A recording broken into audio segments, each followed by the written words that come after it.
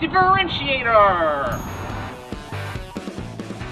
In a recent interview, Bob Odenkirk from Better Call Saul, Breaking Bad, Mr. Show, was asked if he had any advice for young people trying to get into comedy, and he said, get out, because it's going to crash.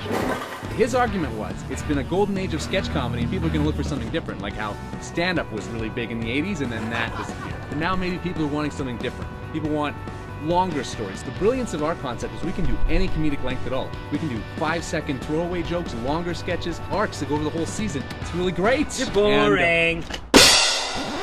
Get it? Symbolism! I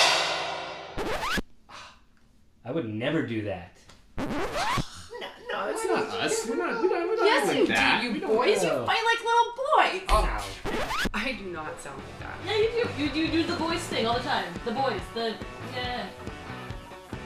You been to Saskatoon?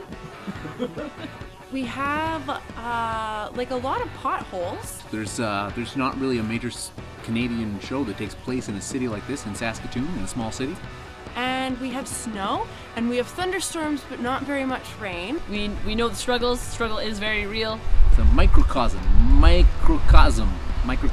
of Canada.